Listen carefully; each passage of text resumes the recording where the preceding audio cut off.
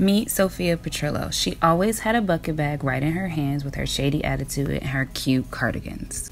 Brio takes Sophia. You have to have a cardigan, you have to have a cute bag, and I personally don't have cute prescription sunglasses for this look, so I just added some sunnies. Cardigan, check. I had to do a classic vintage earring, Chanel, check, and then a cute white bag in homage of her bag, check.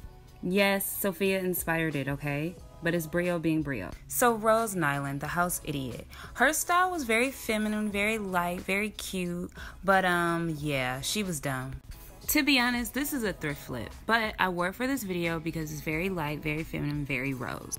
Rose always had a cute sweater, always. And I wanted to showcase that along with some ripped denim because that's just Brio's way. Future thrift flip, but I had to include it because Rose wore a dress like this. Rose was the character that was dumb, but she also wore a lot of bright colors to show her personality, along with monochromatic looks, so she would always wear one bright color, and I wanted to showcase that in this look. Yeah, Rose, bright colors, and she also would pull out a jumpsuit every now and then, so I had to show y'all I got it. I just had to. Dorothy Zbornak. She is Shady Queen number 2. She is Sophia Petrillo's daughter, and she always gave us layers. Layers upon layers, and long, honey. Everything was long. Love her. My fave.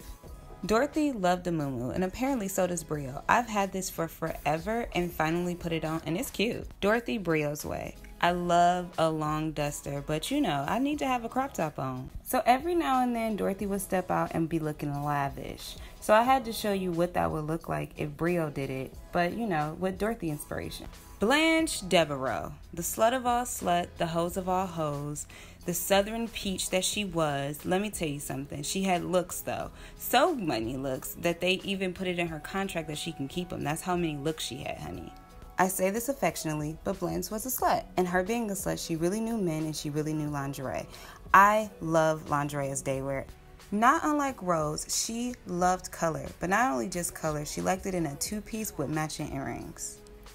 Her colors were always vibrant, her prints were always vibrant, and so was her jewelry. I think it had a lot to do with the location, them being in Miami, Florida, and her having this jazzy, slutty, fun, free personality. Funny enough, I look like an art teacher and she worked at a museum.